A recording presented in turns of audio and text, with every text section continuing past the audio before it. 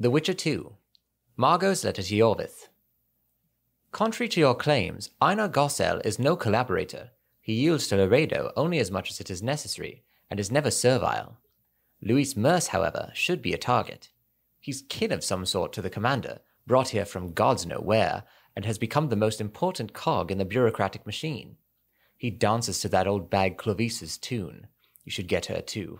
I have a personal score to settle with her. Those from Lobendin are all right, don't touch them. I suggest you make contact with Anezka.